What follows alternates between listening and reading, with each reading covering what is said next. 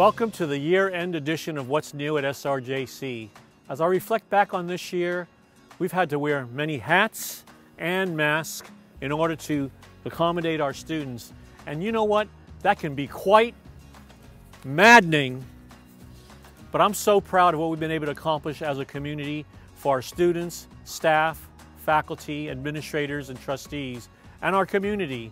SRJC continues to deliver our quality services to our community.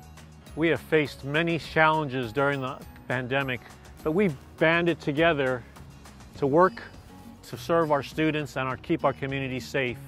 We're also providing thousands of vaccination shots to students and employees through the great work of Rebecca Norwick and our Student Health Center.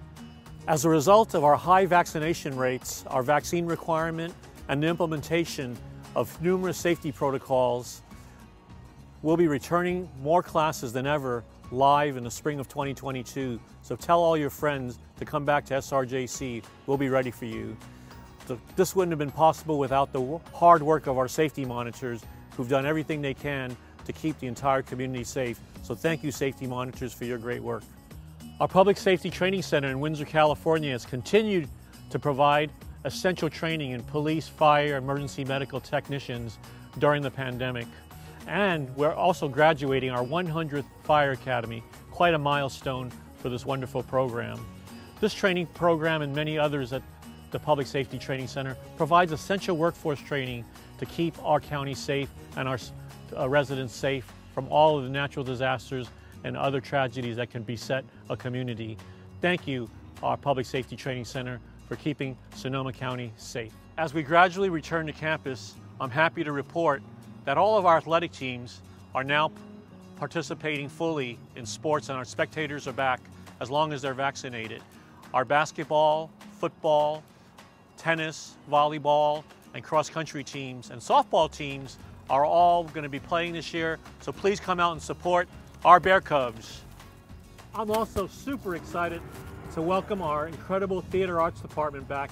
We're going to have production starting in the spring with The Curious Incident of the Dog in the Nighttime and the musical The Wedding Singer in our renowned Burbank Auditorium. Come one, come all.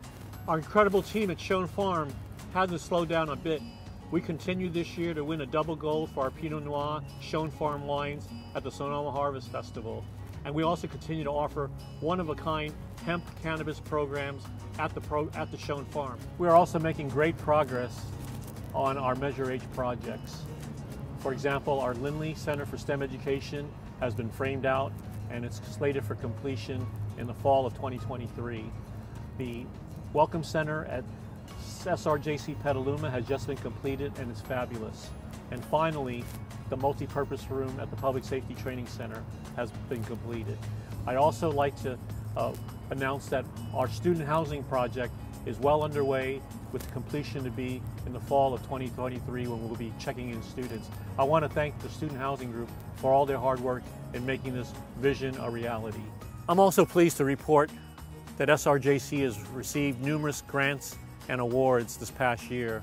Amongst them, and highlighting them, is the nearly $5 million Hispanic Serving Institution grant. Also, we've received $1 million from Kaiser for student housing, a $500,000 from Kaiser again and the County of Sonoma for our wildfire resiliency program out at Schoen Farm. We received $400,000 for our new Olympic-sized aquatic center. And finally, $400,000 for the construction center at the Petaluma campus, thanks to the generous donations from Bank of America, Mendocino Companies, and Freedman's Home Improvement. I'm now at liberty to announce the appointment of 2 new trustees for Santa Rosa Junior College, the first being Caroline Benuelos, who represents Santa Rosa.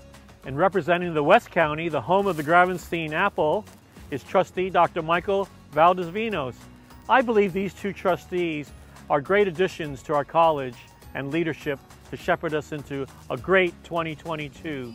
Whose idea was this? As Charles Dickens said in A Tale of Two Cities, it was the best of times, it was the worst of times. And during this past year, when we have had such challenging times, I couldn't think of a better group of people to be with than our students, faculty, staff, administrators, and trustees, and all of our community support. I also want to thank the Theater Arts Department for providing me these great props for this video. As we enter the holiday season and winter break, I want to thank all of you for all the hats that you all have worn this year. And I also want to say, Happy Holidays, Happy Holidays. SRJC!